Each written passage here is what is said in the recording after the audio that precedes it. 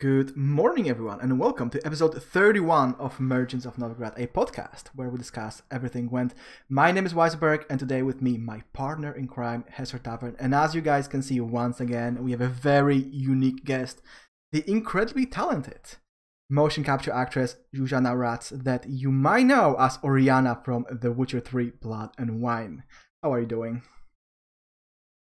Hello, guys. How are you? Doing great. We are happy to have you here. Yeah, absolutely. We are very excited to have you on the show. And I'm very honored to be here. Thank you so much for inviting me. Before we get into it, a couple of words to our chat. Guys, if you'd like to stay in touch, also off stream, you can follow us on Twitter at Novigrad Podcast. If you have questions for Zsuzsi, you can ask them in chat, and Hesser, as always, has been charged with the task of collecting the more interesting ones. And also, if you don't have the time to watch right now, this episode is going to be uploaded on YouTube, Spotify, and a number of other platforms either tonight or tomorrow. And with that being said, let's get into it. Question number one, this is our usual what have been up to segment, and these are also unusual times, so I would like to ask, how's work been? Considering Corona, pandemics, lockdowns, and all that jazz. Yeah, well, I've been really, really lucky during the pandemic, because I was working kind of all the time. So, because before pandemic happened, 1 month before it, I had an accident. So I wasn't able to act for almost a year. But because pandemic broke out, a lot of studios, for example, in the US and the UK closed. So, and we were still able to be opened up. So I was doing a lot of motion capture shooting as a first AD. And it was during all summer. And on the summer, I had the surgery for my knee, so I was able to stay at home and recover. And it took about a few months, and I started to go back to doing some dubbing, because that's also what I do.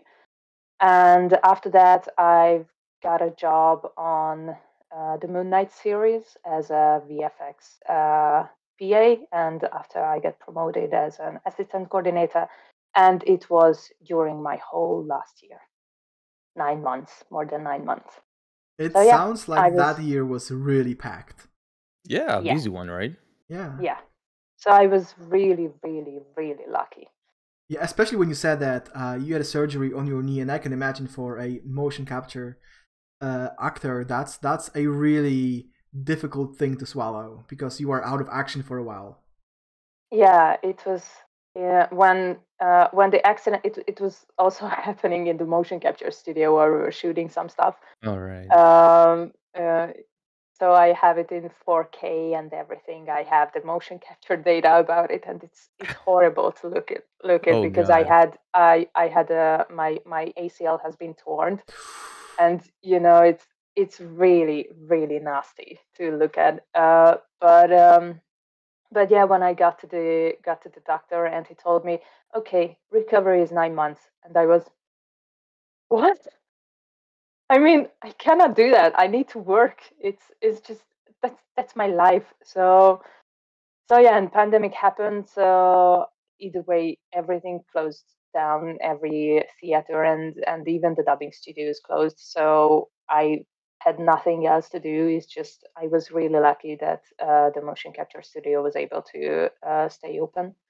So, but yeah. So yeah, and it was really hard as an actor to, okay, I need to let this go for at least for a while. I know it's a serious topic, and I'm definitely not supposed to joke about that, but I can't help myself. You said you have this whole accident in 4K. You should have asked the crew to edit it as if you took an arrow to the knee. Sorry, one more time, please. I mean, yeah, I have it in 4K. Yeah, you should ask the studio to edit it as if it looks like you took an arrow to the knee.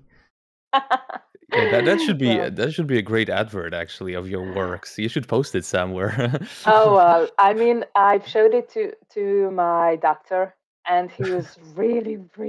I mean, he was obsessed with about it. Oh, So wow. he asked me to send him the data. I've sent him the data because he knows what motion capture is. Because motion capture starts from. I mean, they started it to record things for healthcare Sure. and for those stuff. So he was really excited, and so that's why they recorded my whole surgery.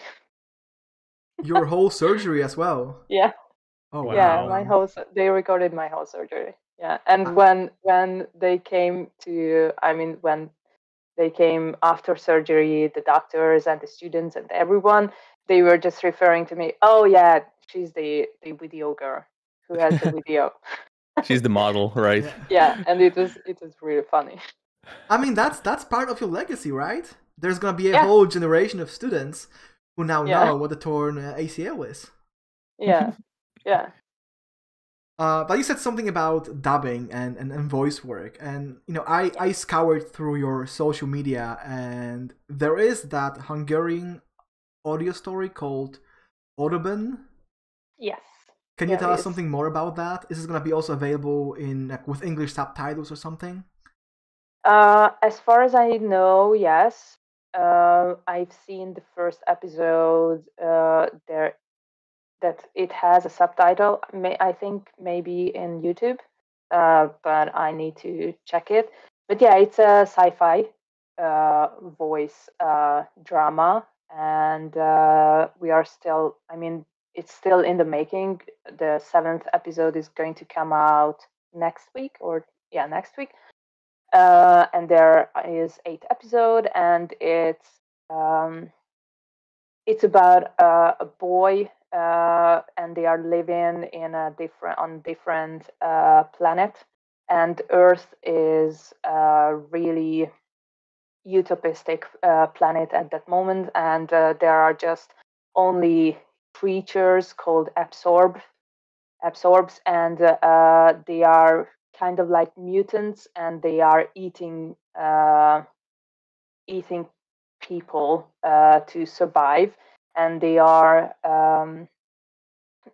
were because fertility was a big problem, and so they changed a lot of women to these absorbs, and yeah, so it's not a really nice and heartwarming story, and this young boy unfortunately stuck on this planet, and I played the queen, and she's an absorb, and they are helping out each other during the episodes, and we know from, I mean, while the time's happening, we are get to know what happened to her and why is she an absorb, and we start to know a lot about her path as well. So yeah, it's really exciting. This caught my interest. Is it based on novels, movies, or any other source, or is it created from the ground up? Yes, it was. It was the director of it, and he's a guy who found me on Twitter, and It's not the he only started one. writing. Yeah, and yeah, so he's a really brilliant writer. I mean, it's just he has a lot of ideas. He's writing constantly more. I mean, we are planning to do another voice drama, and he's full with energy and full with ideas. And he wrote in 1 year he wrote at least 3 or 4 short films as well, or at least scripts for it, and yeah, he's just brilliant. So Yeah. yeah, he created the whole thing with some other guys, and they wrote 8 episodes, but they have a plan for a next season as well. So it's really cool what they do. Yeah, it sounds Yeah. very exciting. And the description of the world, you said it's not a very nice and heartwarming place. We are Witcher fans. We know how that I feels know. like. I know. So that sounds very exciting and right down our alley, I would Yeah. say. Yeah. Yeah, I hope. I mean, I need to check if there's more episodes with English subtitles because yeah, it's really it's really cool. I mean, it's a little bit probably hard to listen to it because it's all in Hungarian, of course. But yeah, it's a really nice story. By the way, it's not heartwarming, of course, in a sense, but it's really utopistic and also quite depressive as well. But it's really nice. They Yeah. did a really great job. I mean, it sounds like something that cyberpunk fans would also enjoy, right? So I did some research here on YouTube as we speak, and it is here, but unfortunately there are no subtitles. Maybe I need to do some more digging, but I'm gonna post it anyway in chat. So whoever wants to do some more digging, guys, feel free to do it. It's gonna be there. I Oh, mean, I know it's yeah, go on. it's yeah. Sorry. So yeah. Have you found it on YouTube as well? Because it's definitely there. Okay. Yeah. Okay. Okay. I, Then I I'm guess going to Hesser tell the will. guys to translate it quickly. Yeah, that's what I wanted to say. We have Hesser right here, the mastermind behind all the languages. So just translate it, Yeah, Hesser. Just do it right away as we Yeah. speak. just give me 15 minutes as I learn Hungarian, right? And Yeah. then we can Yeah, go on. easy. Yeah.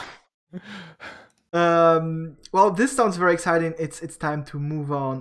We'll of course be talking mostly about The Witcher during the podcast, but before that, there is something we'd also like to ask about you, and that's your more recent projects, because as I already said, I've scoured through your Twitter and I've seen a lot of motion capture. I've seen Assassin's Creed Valhalla. I've seen Final Fantasy 15, a lot of other video games. So, what can you tell us about these projects and what else is in the pipeline?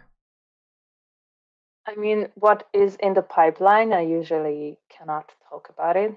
I just had a shooting the day before yesterday, so I'm really sore. My muscles are killing me, but I cannot talk about that. That one. Yeah, I did. I think because I'm working as a motion capture actor for 9 years now. My very first job was The Crew, the second, the video game, and that was the first time I got to know what the motion capture was, and it was a really new thing for me. And yeah, I did a lot of Assassin's Creed trailers, did a lot of Call of Duty, League of Legends. Um, I don't know, there was a lot of smaller projects as well. So yeah, I think I did about 25 or 30 movies or gigs. So yeah, and yeah, and also I'm working as a first AD in motion capture, and we did a big job for a big Japanese company. Okay. That's it. I don't know when it's going to come out, and we were shooting it for 5 months, which was a really long shooting, and yeah, I was first AD there as well. So yeah, and also a lot of stuff for Ubisoft. For example, in the Valhalla, I Mhm. also I was playing in the trailer as well as Valka, the shamanistic girl. She had just a few moments, and but we also, because of the pandemic, we did a few cutscenes. We recorded it here in Hungary, and I was first AD there, which meant I was the only one on the stage directing everyone, which was really really scary.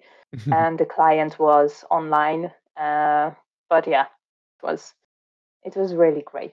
So yeah, a lot of stuff. Yeah, it does sound like it. And you mentioned some really big franchises, right? League of Legends, Yeah. Call of Duty.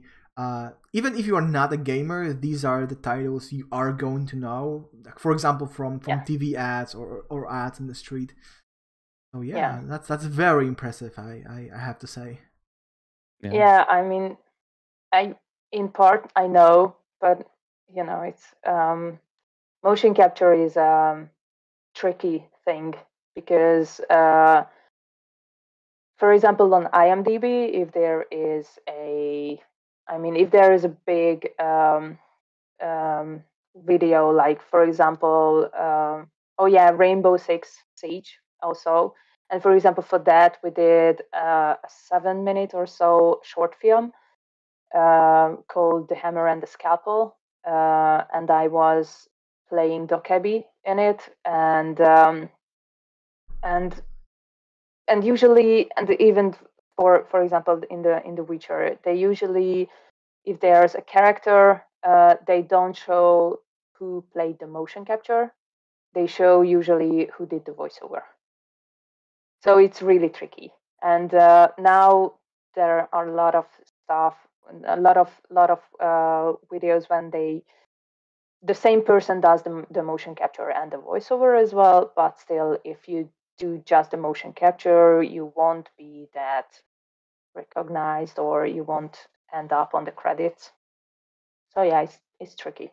But I know that I did really big stuff. Even not the credits. That's weird. Yeah. But Yeah. yeah, it sounds familiar because I remember there was a detailed description of your work at the set of The Witcher 3 with all kinds of scenes from motion capture and editing and whatnot.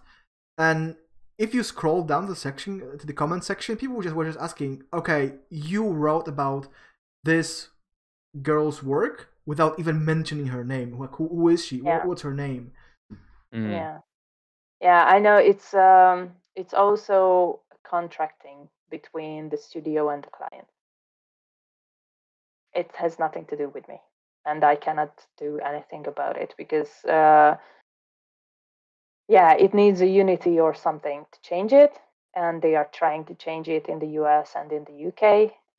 But I'm not sure if it's going to reach to this part of the world, or who knows. So yeah, it's tricky. Yeah, we should start a petition, definitely. No, I mean, I'm fine with it, by the way.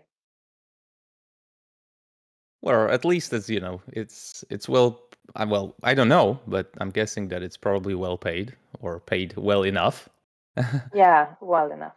Yeah. Yeah. So I'm guessing Okay. it's all right, even if you're not like mentioned in the credits, or you're not given the credit you want. I mean, yeah, it's Witcher is a little bit different because the character looked like me, and that's a little bit different thing. But doing just motion capture is just it's just like shooting in a film, so you get the same payment, and that's it. I think if it's any comfort, if you look at a lot of historical works like paintings, sculptures, architecture, quite often we don't know who made them. And yes, we are admiring the work. So in this case, you can see all those people, being amazed by your work without even knowing who you are. Yeah, yeah, and I know what I did, and that's what matters, and that's it. And if someone is not sure, they can ask other people if I did that, and they can tell them, yeah, she did it. So sure, that's it. Okay, moving on. Before we get to the core of this episode, I'm not sure if you guys know, but not too long ago, I'm talking about maybe a month ago, the Witcher franchise turned 35 years. It's been with us for over 3 decades. So my question to both of you is, how did you get exposed to Sapkowski's work, and when was that? Hesser, would you like to start? Sure. This is the question that people usually ask, and I was actually taking part in another interview yesterday with Mr. Buja, who is really exposed in the Gwent and the Witcher world. And yeah, the thing is that it was pretty easy for me because I'm from Poland, so I was exposed to Sapkowski's work at the very beginning when it was even posted in some small newspapers here in Poland. So from the very beginning, and I mean the perspective changed because I've read those books in the past, and I reread them recently as well, and the perspective was different for sure. I was amazed by those works in the past as reading them as a kid, and I was imagining all that stuff in a different way. And what we see now, highly affected by the games and the TV show now. It's obviously way different, but still, I remember the first feelings when I was reading that. That was something new. That was something rough comparing to the Western fantasy world, I would say, because the Western fantasy world was pretty much I don't know how to even describe it, but it was more of a fairy tale, right? And the Witcher world was way more dark, rougher, right? And there was more violence to it. And this was something that was exciting for a kid, I guess. Nowadays, I don't have this perspective, right? But yeah, that's pretty much it. For me, The Witcher came into my life with the Night to Remember trailer. Before that, I know nothing about it because I'm not a gamer as well, and I don't know. It's just for me, gaming wasn't an option. I tried World of Warcraft. I don't know, more than 10 years ago, but I just got bored.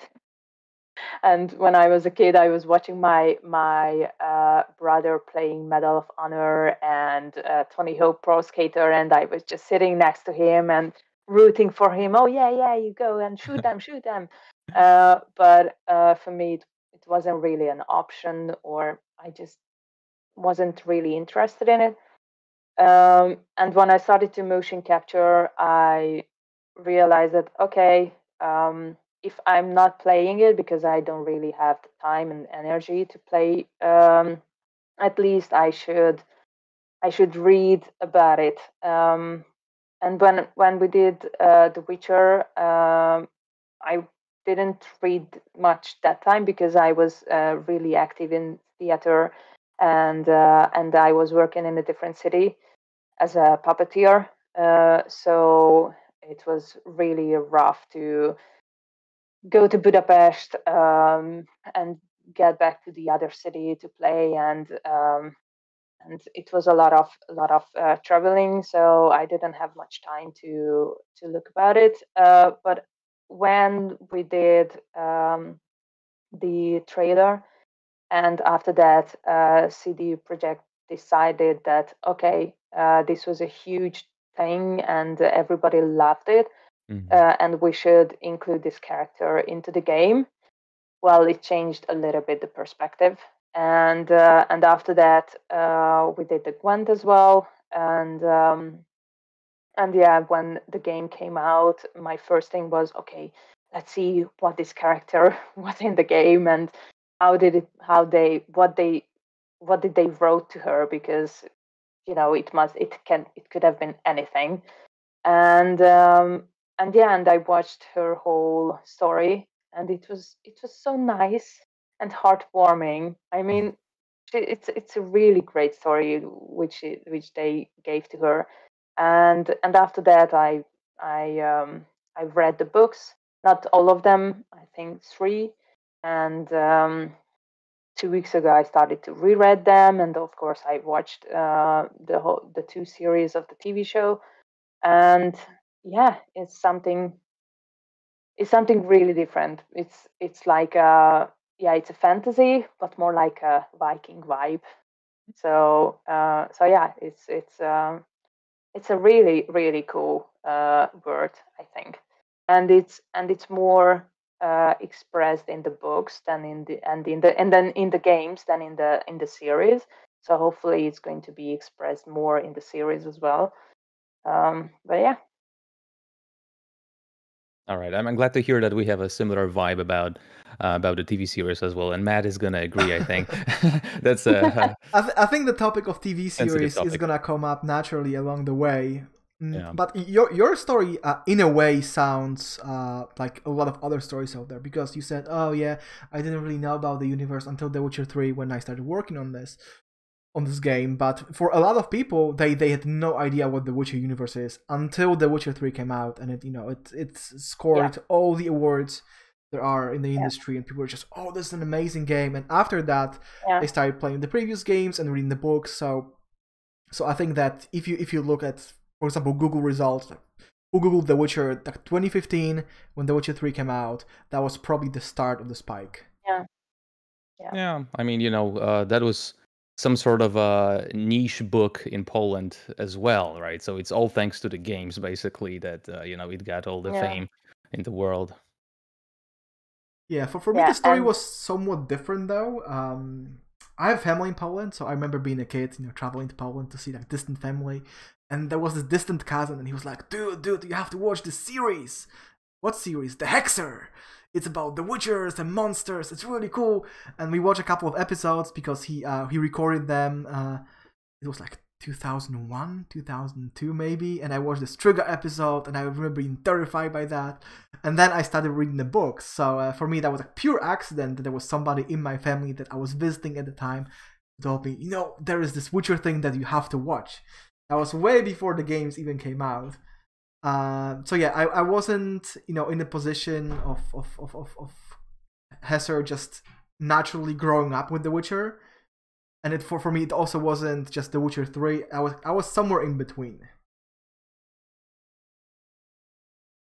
Yeah, but it was also at the very beginning, right? So you have like the initial perspective of being able to actually imagine your own world of The Witcher, right? And then see that world of the CDPR's imagination.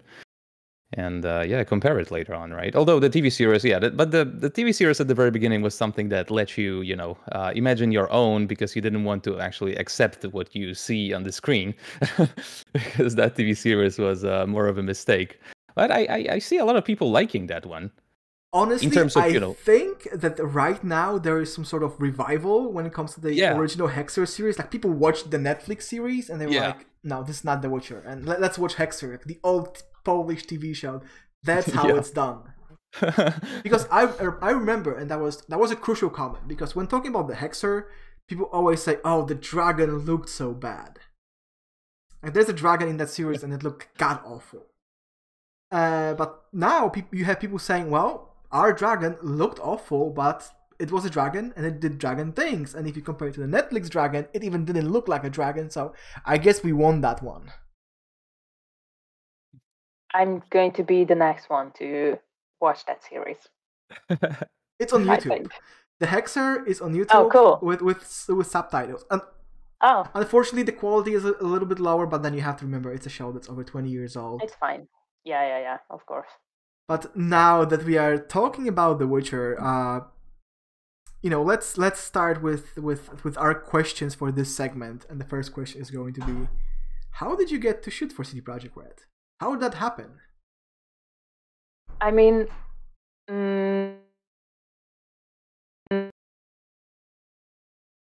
Oop. Yep, that's oof.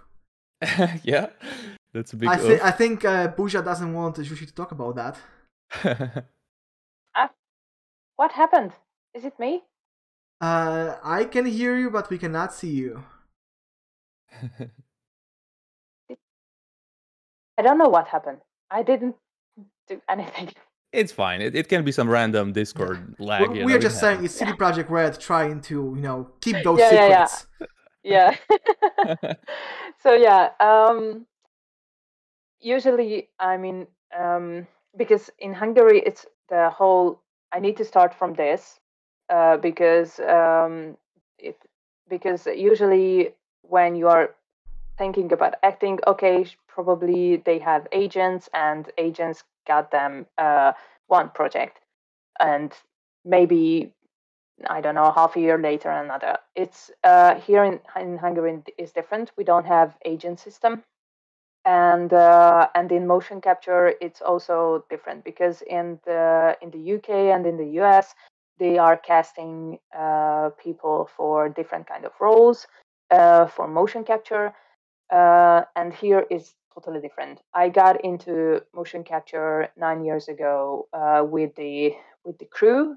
We did it with a different company called Puppetworks, and the guy who was directing that those cutscenes, he went to work with Digic Pictures, and he recommended me as an actor. So they called me to go there. So I did a trial shooting or something, and well, they were satisfied, so they started to call me again and again and again for 9 years, and almost every I worked in almost every project they did. If they needed an actress, I almost did every character, female character in those movies, and that's how I ended up doing Witcher as well. Because doing motion capture, you just need a person who can act and who can move good, and kind of that's all, which is still a lot, because even if you're an actor, it doesn't mean you can move good. I mean, define good. Good means that you are capable to do a lot of things with your body, and sell a lot of different characters with your body, just with your movement, just with your walk. And so that's how I ended up there, and we started to shoot the trailer, and we did, I don't know, 3 or 4 days of shooting. First just one day, and a month later another day. So it's a kind of long process, and when they were searching for a face to put on that character. I don't know how I ended up on the list, but I did. It wasn't me. They at Digic, they were just calling me. Okay, we would like to present you to the client. So maybe you can be the face of the character you just did in movement. And I was okay. Let's try. So we did. Just a quick photo shoot, and I just had to do a vampire vibe, just from innocent to a really bloodthirsty vampire. That was the photo shoot, and I was happy because okay, I was watching when I was younger a lot of vampire movies. I was really obsessed with them, so it was a big fit for me, and they chose me, and kind of end of story. Because yeah, they chose my face to the Orianna character, which was really cool. Yeah, that's a great story actually, and I can imagine that not only obviously the perspective as you mentioned, being able to pass some emotions with your movement. But it also is probably physically demanding, and I can imagine that you have to keep in shape all the time. Are you working out, for example, for your job, or how does it look like? Well, now it's a bit different. Because the mentioned reason, I'm not really working as an actor anymore. No. But yeah, yeah, I mean, working out is not really my thing. I think it's yeah, of course you need the muscles, but I prefer doing yoga more, because yoga teaches you a lot about your body and how you should use your body, and that's more important than muscles. Sure. In motion capture, you need to run a lot. and walk a lot and crouch a lot and those kind of things. For me, it was a little bit different because all the fight scenes were done by stunts. I'm working with stunt guys in the motion capture who are wonderful. They are great. Even if I want to try to do the stunt, it won't look as great as they would do because they are so professional and they are just capable of massive things, and they are huge. I mean, I love them because they are really really good. And so I just usually doing the more acting stuff in motion capture, and with just small movements. Of course, I can do a fight because I realized, okay, if I want to do more and more stuff, I need to learn it. So I started to do kung fu, for example. Oh, nice. But yeah, it's you need to stay in shape, of course, Mhm. but stretching and learning how to use your body, it's, I think for me, it's more important than building muscles. Yeah, makes sense. Makes sense. We are going to ask about whether or not you cast for both the cinematic and Blood and Wine, but we already know that you didn't. You initially cast only for the cinematic. But my question is, normally you only do motion capture and the character doesn't look like you. So when did you know that Orianna in the cinematic is going to look exactly like you, that it's going to be you? Was it right away? Did they tell you, okay, this is our job description, you are doing motion capture and the character is going to be modeled after you, or did it come up later? I don't really remember. It was more than 7 years ago now, so I don't really remember. And I nice mean, to remember, and yet we forgot. yeah, I mean, I don't know. It happened really quickly, and for because when they decided, okay, they're going to in the cinematic, they're going to give my face to the character. We just it was okay. So we need to scan you, and it was a really long process scanning.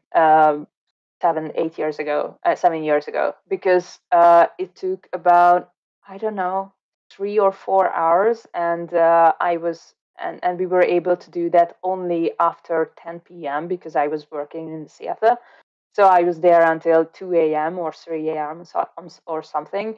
And it was a really long process because they need to download all the data from, I don't know if you're familiar how a photo scan booth looks like. Nope. Not really. Well, it's around, I don't know, 45 or 50 photo machines around you, and it's taking pictures at the very same time, all of them.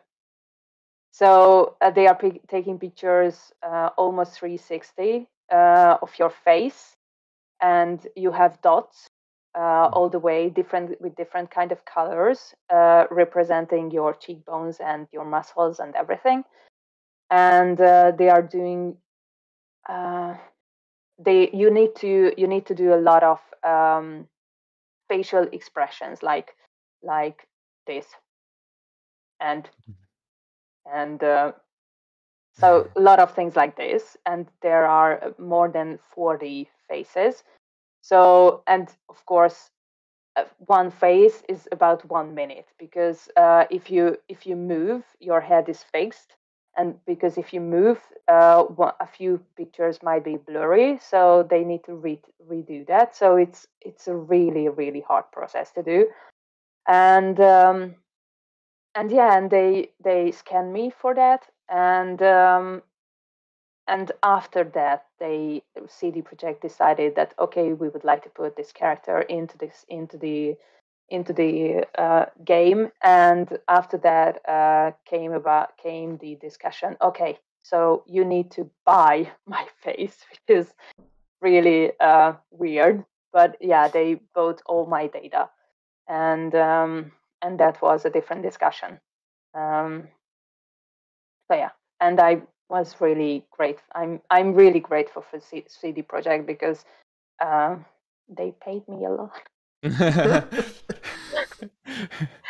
Yeah. So yeah, and I'm not really a. I mean, I think by now you can tell that I'm not fangirling about myself. Oh, I did that and I did that and woohoo, that's so good.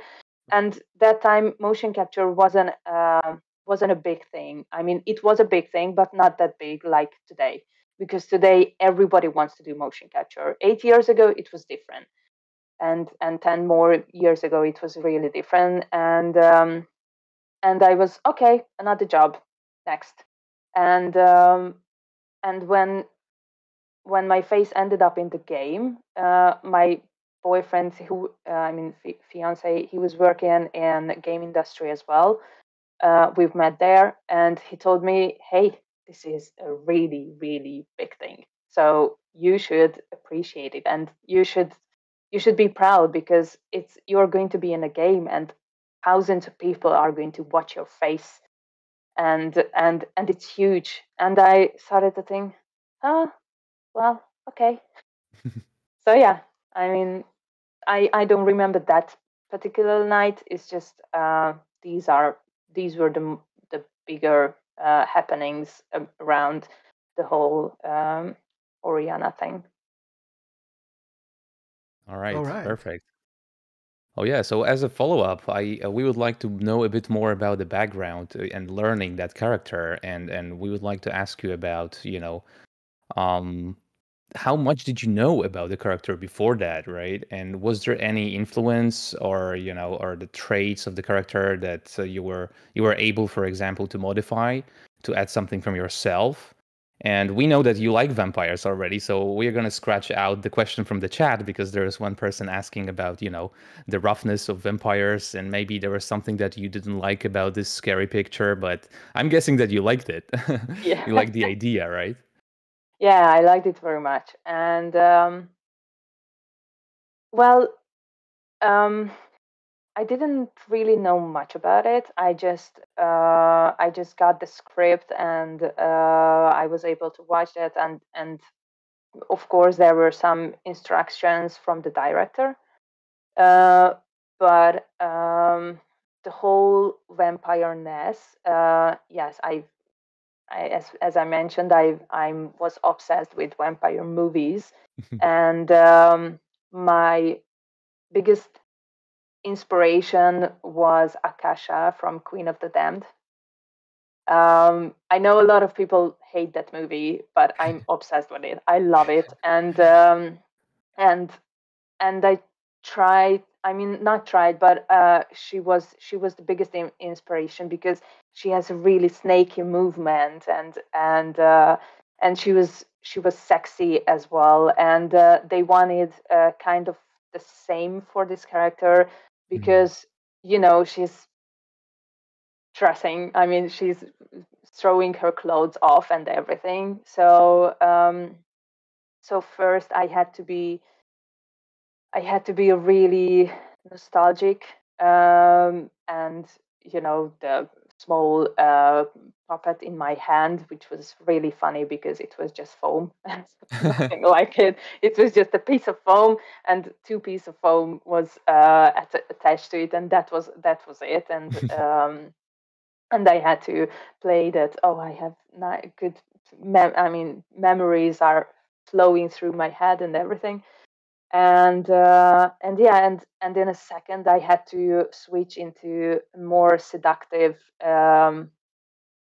vampire or something, and well, kind of that was I knew that this vampire thing was the main thing, that you need to be kind of innocent in the beginning and really, really rough at the end, so you are able to attack Geralt, and yeah, I think that was kind of it. So I don't know. It's just it was just a great experience because before that, I mean, before The Witcher, I was finishing acting school just 2 years.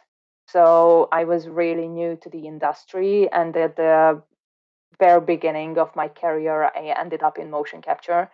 And I'm really a big fantasy fan. So when I found that, okay, this is going to be something different, because in the crew I had to play real life character, like, I don't know, a girl who's breaking a car and something like that.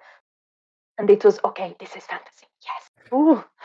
So I was really excited about it, and yeah, I don't know.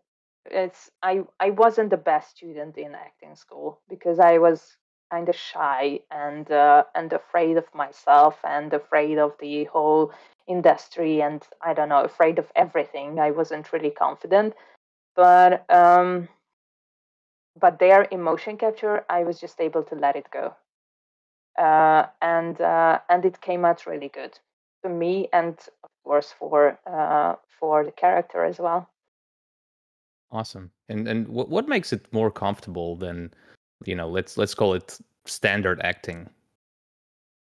I don't know. It's even possible for me that the language changed, because I was thinking a lot about this, and I don't know. It's just something really different for me. I mean, acting in English, sometimes it comes much more natural for me than acting in Hungarian, which is a really weird thing because usually it's the other way around for most people. But I don't know. For me, it's just, I don't know why, and also maybe because it was fantasy, and fantasy was really close to my heart, because I was reading a lot, watching a lot when I was a kid, and I was playing a lot. For example, I always played Sailor Moon because I'm a really big Sailor Moon fan until this Alright. day. We all And were. sorry. We all were big Sailor Moon fans at some point in our lives. Yeah. Yeah. From And dark past. yeah, so yeah, I was playing a lot in my head and also at home, playing around with these characters. So I think it felt just more natural than, for example, playing a Shakespeare. I love Shakespeare, but it's, in a way, it's easier than playing Shakespeare because Shakespeare it's huge and massive, and his character are so complicated.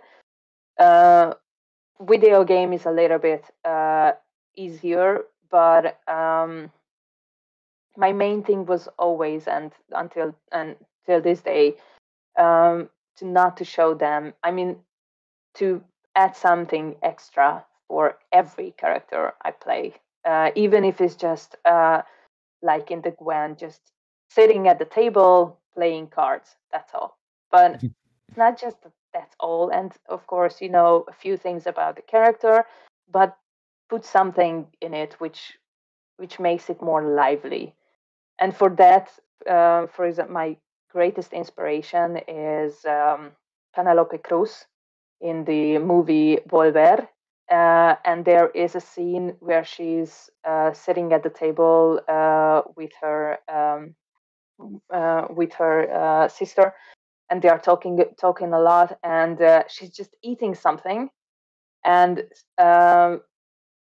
scratches are falling out from her mouth, and of course because it's some pastry or something, and she just talking and looking down, and does this on the table to get away from those scratches from the table. And that movement is, oh my goodness, it's so brilliant and so natural. So I always try to do something like that in every character to find what feels really natural to them. Um, and I don't know how I ended up doing this. It's just I just started to feel really confident only in motion capture, but in there I started to feel really confident after a few jobs. All right, awesome. Yeah, I'm gonna follow up on something you said a minute or two ago. That for some reason you felt more comfortable, doing this in English this time around. There is actually this theory that your brain kind of associates one of the languages you speak with a certain social situation. So maybe in your case, acting, your brain associates or fantasy or acting with English. And maybe that's why it was more comfortable. It's possible. I don't know. I mean, I haven't looked up reasons because I didn't start to search, but yeah, it's possible. Everything's possible. I don't know. It's just feels more natural to me, which is really weird. It's really weird, but I don't know. Yeah, it can be a reason as well. Yeah, you can compare it, for example, to me and Hesser talking about Gwent. I can't imagine us talking about Gwent in any other language than English. It just wouldn't work. Yeah, yeah, Yeah. yeah, yeah. But moving on, you already said that you normally have stunts. But I'm curious about this specific work. How much of you is there in The Night to Remember, and how much stunt work was added later? Do you also do the fight scenes with Geralt, or No, no. so when Orianna disappears in the fog, that's where your part ends, and then we have the fighting Yes. sequence, and then we Yes, have dead and, Orianna, and that's when you appear again. and yeah. No, the fight scene. There is a massive fight scene in it. I mean, with round falling and everything. I'm not capable to do that. So yeah, it was done by a really talented stunt guy called József Fodor, and he's also working for DJ for years now. It was, I think, one of his first job there. I think that was the first time I've met him there. But he's really great. And Geralt was played by Gábor Szemán, who is I think he's the biggest star for me as a stunt because he has a really nice movement and he's just perfect for Geralt. That's why it's really hard for me watching Harry Neville because he's really different than my imagination. And yeah, they did. These two guys did the fight scene, and I also did some stuff when she's changing to the Bruxa, and some stuff when she's you cannot see that those parts, but she's walking on the beams. Or something like crawling on the beams. I did some of that as well.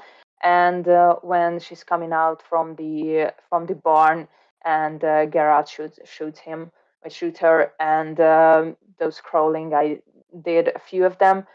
But everything else, which is the fight part, is done by those two guys. And yeah, and of course the animators, because it's a little bit speeded up the whole movement of the Bruxa, and they did a massive job for that. Everyone, especially the animators and everyone who was working on The Witcher. Until this day, you can tell that it's really really good job. The facial movements and the eye movements and everything is just huge. So, Oh yeah, I can remember watching that for the first time, and I was just simply amazed by the animation. That was something unseen before, I would say. And Yeah. I think that it's still like a model for the animators to learn from. I'm guessing. Yeah. It's Yeah. just like you in the hospital, right? Or Yeah. the knee. Yeah. It's exactly And they the were same. working on it a lot. I mean, I think they worked 8 months or something. It was Oh, yeah. just post production, 8 months, and it was massive. Yeah, pretty impressive. Yeah. Pretty impressive. All right, but speaking of the animation and getting the recognition, I'm guessing that after this, you've probably got a lot of recognition in the world and in the industry. And what is the impact of this video and you being Orianna, playing Orianna, on your future, right? Did you have some other job perspectives, or maybe was it on the other hand limiting in some sorts because you will be associated with this character and maybe you will get something similar? I want to know your opinion on that. Well, almost nothing.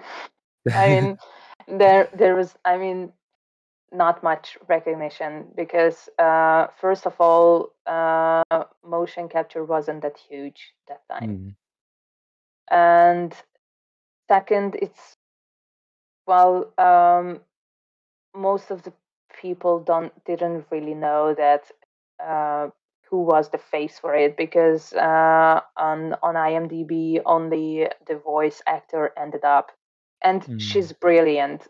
Laura Doddington, she is so funny. And she's on Instagram and I follow her, and she is, oh my goodness, she is so funny. And yeah, I was contacted her once, and she is really nice as well.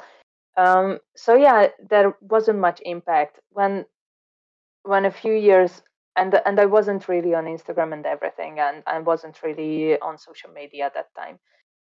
But when I found out that okay, people are doing cosplay, and I was what what I'm a cosplay character, and oh my goodness, and and and it's really funny because I've already met one of the cosplayers, and she's you can find her on Instagram as Serge or something, Mary Mazakova, and she is one of the first cosplayers who did Orianna cosplay, and we are still chatting. And she's really nice, and she visited me in Hungary a few years ago, and she's just awesome, and she would be a really good actor if she would have the opportunity to play. And all of her cosplays are just wonderful.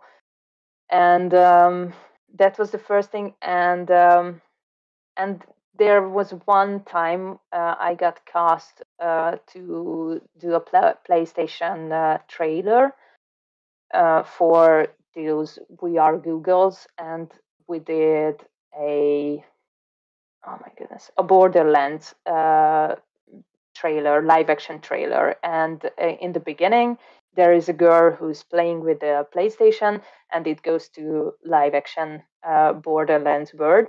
And I was the girl who was playing the PlayStation. And when we finished the shooting, we had because we were shooting it in Croatia, and at the end we had nice dinner with the PlayStation guys, the producers, the director, the DOP, and everyone. And one of the guy told me, "Oh yes, yes, I know you because you were in the Witcher trailer." And I was, "Mm, mm, okay, what?" And when the casting was, he told me he told the director that, "Oh, she's good because she was in the trailer and she was wonderful." And okay, I mean, thank you or something. And I think that was the biggest thing which happened. But yeah, I mean, regarding the jobs, as I told you earlier, it's different here in Hungary because they just keep calling me because they are satisfied my work. So it's different, but nothing huge international recognition or something. No. Yeah, this is probably connected with what you've mentioned before at the beginning that there's just not enough credit, and there's probably that's the And reason mainly, right? mainly, and because I'm living in Hungary, and that's it. If I was a girl living in London, probably it would be different from the very beginning.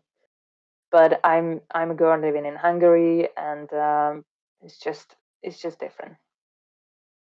I mean, you Yeah. never know. In the end, The Witcher is Polish work, right? And I know. Sapkowski could have said that as well. Like, I'm a guy living in Poland. Who is ever gonna know about my works? Yeah. And look Yeah. how I mean, that played out for him. yeah. I know. It's just I don't mind it at all. I mean, I'm happy with my life because I achieved a lot of things, I think, and I did a lot of stuff, and yeah, I know that I did a lot of huge characters, and in motion capture, I'm a veteran or something almost, with 9 years. Um, but yeah, I'm fine with it. I mean, I really wanted to, because now I'm fine with it. But a few years ago, I really wanted to break into the international industry and everything. But it's really hard, and especially because I have an accent, which won't go. I mean, I can work on it and I can learn, but still, if they want to work with an English actor, they will. Even if I fit to it more, they are going to work it with an English actor because it's just easier, and the whole motion capture industry is changing so quickly. And they are not just, I mean, a lot of projects, they are doing performance capture, which means the actor is going to do motion capture for the character, are going to do the voiceover for the character. They are recording their voices also on the spot. So it's just, they just need a full people, Mm. not just the movement, not just the sound. They need full people for full performance capture, and this is just, that's it. Yeah, probably the options are limited, right? For actors with an accent. I mean, sometimes you need a person with an accent, but on the other hand, an English actor can learn the accent in a way, right? And Yeah, which play is, it. yeah, I know. I think, thinking about how the whole industry is working right now, and how all the protests about, if you are gay, if there is a gay character, you should call a gay person to play it, and so on. It should go for accent as well. If there is an Irish, or not Irish, Russian, or I don't know, Polish, you should give the role to a Polish, not just an English actor who tries to learn that accent. But it's changing. The whole industry is changing in this meaning. So, and we don't know how it's going to end up. And I'm fine with it. I mean, I let that go. And even now, because motion capture, the biggest motion capture studios are in the US and in the UK, and Brexit came as well. I was talking to a motion capture agent, and she told me, well, we are looking for mostly English actors who are on the spot. And but what you did, it's huge. Your CV is really long and it's impressive, but probably I won't be able to give you any jobs because Brexit. Sorry, the sun went away. But as you said, the industry is changed, because even if you look at Netflix's Witcher, there is so many characters being played by actors from all over Europe. Laszlo was Yeah. being played by a Polish guy with an accent. Vesemir is being played by a Danish actor with an accent. Stregobor, also Danish actor. Niveland by a Norwegian actor, if I'm not mistaken. Yeah. So there is quite Yeah. a few actors with an accent, because they are Polish, Danish, Norwegian, probably a couple of German or Dutch or Swedish actors as well playing characters. So you never know. There's actually a Swedish actress playing Bruxa in the Witcher show. Yeah. I mean, I don't know if you know, but the first series, it was shot in Hungary. by the way. right. Yes, The whole parts of it were series. shot in Hungary. Yeah, we know that. Yeah, and I reached out for the Hungarian casting director. I told her everything about myself, who I did and who I was playing and everything. And she told me, "Oh yeah, impressive. There are a lot of small roles, so keep in touch." And nothing happened after that. So it's it's not on. I mean, it's fine. I mean, yes, who knows, maybe. But for example, who plays Vesemir, Kim Bodnia, Yeah. he is the greatest actors of all. I'm in love with him. He is my favorite actor. So I assume you are very familiar with The Bridge. Yes. Oh, I'm a huge fan of the show. That's how I Yes. learned of Kim Bodnia. Yes, he is. I mean, and also first I've seen him in The Pusher, and we started to watch The Bridge, and I can tell you, and he's I don't know. I mean, I'm just fangirling now because he is a really big actor. I mean, he's wonderful. With the things he can play with his eyes is just wonderful. So when I found out that he's going to be in The Witcher, I was, yes, recognition. Thank God that the industry recognized him, because he deserves a lot to do, because he is really good. So yeah, who knows? Maybe the creators of The Witcher are going to find me after this interview and, okay, let's put Orianna in the series. I don't know. Everything can happen. I don't know. I mean, there is gonna be what seven seasons of The Witcher, and there are actually actors who played both, mostly voice actors who played both Yes. in the games and Yes. and in the Netflix series, with the most notable example being Mariana Bering, who played Anna and Reda. Also, The Witcher 3 Blood and Wine, and who is now playing Tisaya in Yeah, and she in is the so Netflix show. good. Yeah. Oh yeah. She is so I good. think Yeah. she's one of the She is so good. stars of the show, definitely. Yeah, she is. She's huge, and I mean, she's brilliant, and she's sparkling in that role.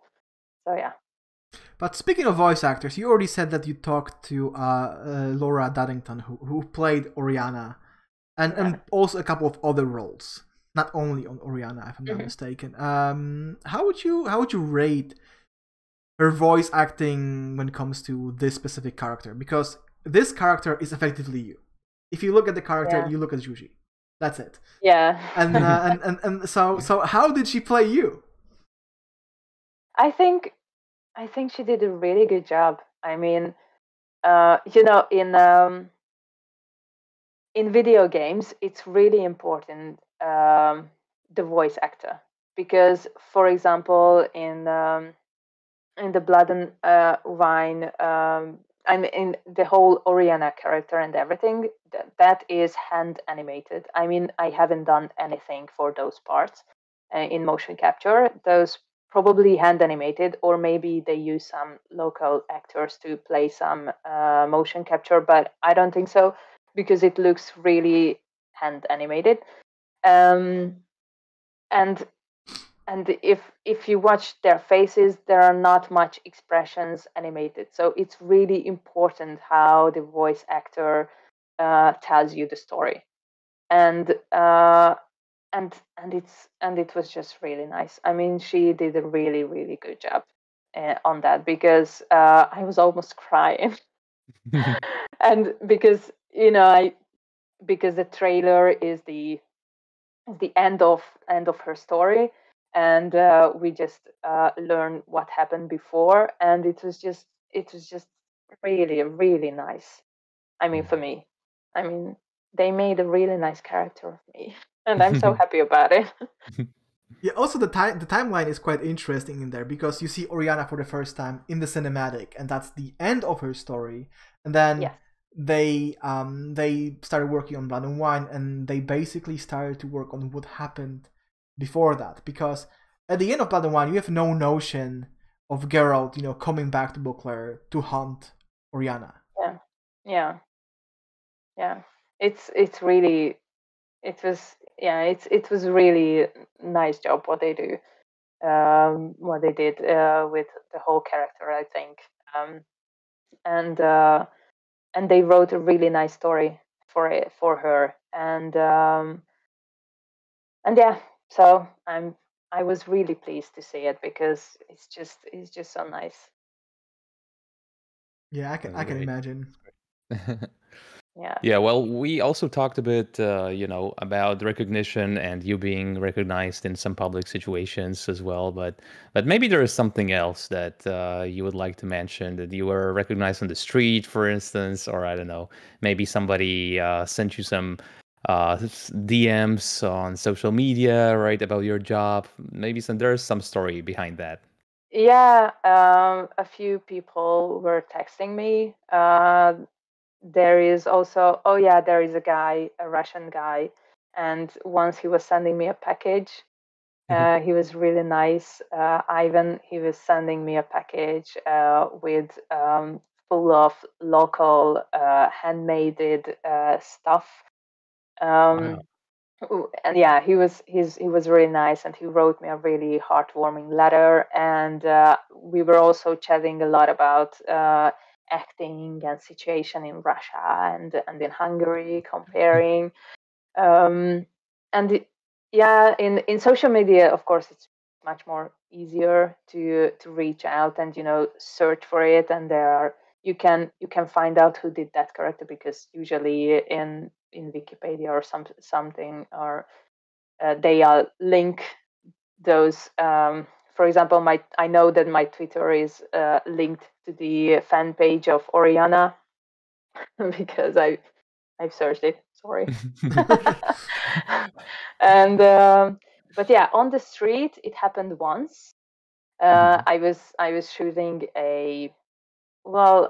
some Norwegian series. It was kind of like a improvisation stuff, and one of the guy, weren't you the girl in The Witcher? And yes.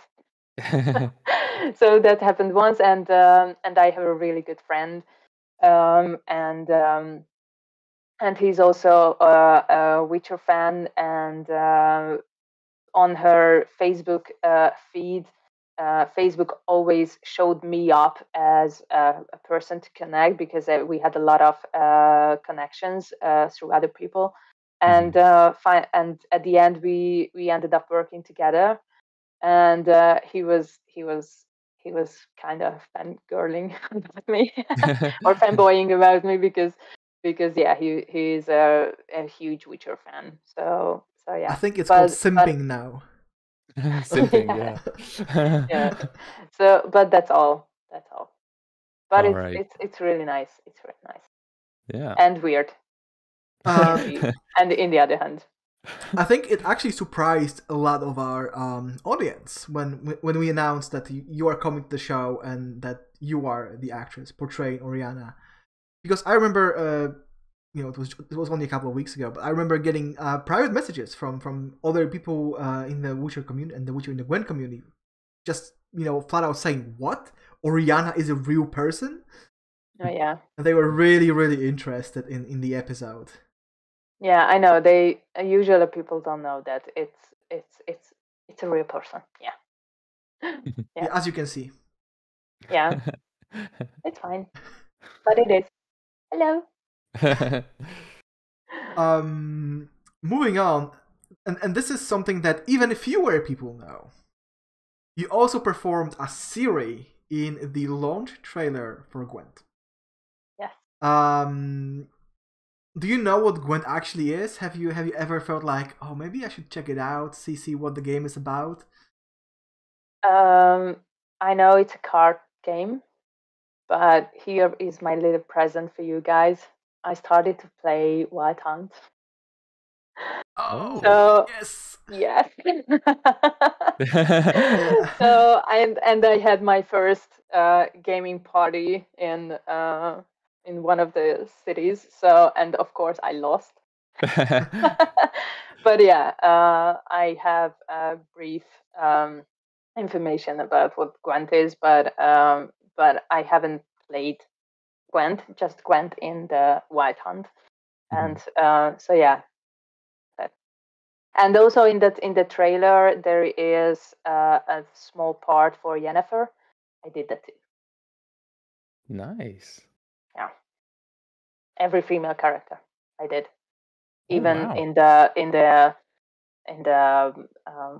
what is it called? Not the barn. What is it? When they are drinking tea. Tavern. Tavern. As in Hesser Tavern. Yeah. So in the tavern, every female character is me. Oh wow. Played by me. Orianna, shape-shifting. Dancing on the table, taking beer to the people. Yeah. Okay, Nice. so follow-up question. You know what Gwent is, obviously, as you already said. You've never played. Have you ever seen your Gwent card? Have you ever seen the Orianna Gwent card? No. Okay, Hesser. I don't think so. We need a link from Gwent 1 with the artwork. I can't do it man. because I cannot leave the screen.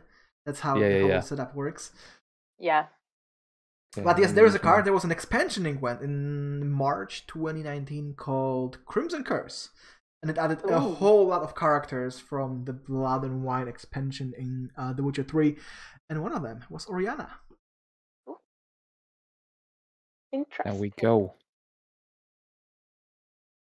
Okay, I'm gonna send it in our Discord chat so that you can see it. Let me see. I'm gonna send it in our Twitch chat as well. It's, my goodness! Pretty brutal, right? Oh, it's so epic. Yeah, it's brutal. She's not that brutal, by the way, but it looks so good. I think Orianna can be quite brutal depending on the choices you make. In Blood and Wine. But then again, you started playing, so I'm not gonna spoil anything. Yeah. Yeah, because I started to reread the books because I've read them a long time ago, a few years ago, and I decided, okay, why not try out the game? I have a good computer for it, because most of the time I had the problem that I didn't have a good computer, and because I had just old computers, but for the Moon Knight I had to buy a good one because I had to use it all the time, and I decided, why not start it and we'll see. And I can tell you, I really enjoy it. I mean, it's the most interesting and eye-opening thing was that I'm let me say, I'm playing the most easiest way, just the story, nothing really huge and everything. But it's so nice. I mean, it's so impressive that all the story goes, and the dialogues between the characters, it's so good, and it's so well written as well. So I really enjoy it because it's first of all, it was a huge job. Second of all, it's really enjoyable, and it's just great. So yeah. I think your popularity within the Witcher community after this podcast is going to skyrocket, because obviously you are already existing as a character in the Witcher universe, and now you are playing The Witcher 3 and you are a PC gamer. That's that's a trifecta. Oh, we'll see. But yeah, it's Sims arise. Yeah, it's really fun. I mean, I wasn't really a gamer. I know that a few years ago we did a trailer for a Japanese game called The Last Guardian, and it was only for PS4, I think, or something. And I really wanted to play that game because when we were visiting some friends, and they had the game, and they started to play while we were watching it, and it was oh my goodness, I really want to play this, but it's only for PS as far as I know, and nothing really other thing really interested me or something, but yeah, and now it's really it's really new. I mean, for me, I'm really new to this word, and I really enjoy it because this whole. I mean, I'm really at the beginning because other people are playing hundreds of hours in Witcher, but it's it's really cool, and Geralt is really cool also. And for me, for example, it was kind of the biggest thing in my last week that I was watching the series, and I watched the of course the second season, and probably it's not a spoiler, but for me, and at the very end of the second season, that we found out that the White Flame is Ciri's father, and I was, what? What? And I started to play the game, and in the, I don't know, in the third thing was that, okay, this is the White Flame, and he's looking for Ciri, and he's the father. So everyone knew that the White Flame was Ciri's father except me, kinda. Because And I was you said you only read 3 books, but at the end yes, of the saga, it is actually being revealed. yeah, But yeah, but to be honest, that's something that the games did not do very well, because in the books there is only 2 people who know that Emir, the White Mhm. Flame, is Ciri's biological father, and that's Geralt and Emir Oh yeah, himself. So for okay, the duration of the novels, not even Geralt knows that. Like, he knows Duny, but he's never seen the Emperor, so he doesn't know that Duny Mhm. is the Emperor. And Okay, then at the end of the books, they meet again. So Mhm. now he knows. So there's 2 people who know that. Not even Yennefer knows that. Not even Ciri knows that. Yeah. Okay, So that was kind of weird in the games, that you start playing and suddenly it's like a rumor that everyone has heard somewhere, that, oh yeah, this girl is, oh yeah, she's the daughter of the Emperor. Yeah, you didn't know that? Oh, weird. Like, everyone knows that. okay. Well, yeah, but it was, for me it was, oh my goodness, everyone knows it, and I was sitting next to the series like, oh my god, reveal, and it wasn't a reveal for most of the Witcher community, and I was, I'm a newbie, sorry. So yeah, it was fun, by the But I way. think it makes watching the series a more pleasant experience if you actually don't know that much lore and everything seems new to Yeah, you. yeah. I mean, everything seemed really new to me because I was reading the books before I watched the series a long time. I remembered a few stuff, for example, the dragon stuff and everything. But yeah, it's yeah. But honestly, for example, the first series and first episode, it's not so good. We are actually going to talk about that now, because you read some of the books, you watched the series, so the question is, what are your initial thoughts on the written stories and the adaptation of the source material? I mean, um, adapting books and changing things, sometimes it can be um, it can be, I can't say it. It's just acceptable, the changes. Um, I haven't read that much books from The Witcher. Um, I think it the series is not a bad adaptation. I mean, of course, if you are, for example, I can compare it, for example, to Harry Potter. Harry Potter, there are a few things which have been adapted really weirdly, and a lot of important information has been left out from the film, which was in the book. And for example, uh, my fiance never he cannot even watch the films because he doesn't understand the thing a lot of the times. And it Mm. was the same with Game of Thrones. After a few series, he didn't understand what the fuck is happening. I'm sorry, Yeah. because there were a lot much more information in the books. Um, Here is just I just read, let's say I just read the first 2 books, and uh, there are a lot of different things. For example, even how Nivellen ended up in the series, because series is already there and nothing like that. But the story, they kept kind of the stories of every side character. It's just sometimes they put it in a different timeline, let's say. But it's not so bad. I think they switched a few characters and they changed. For example, in the very first episode, they changed a lot about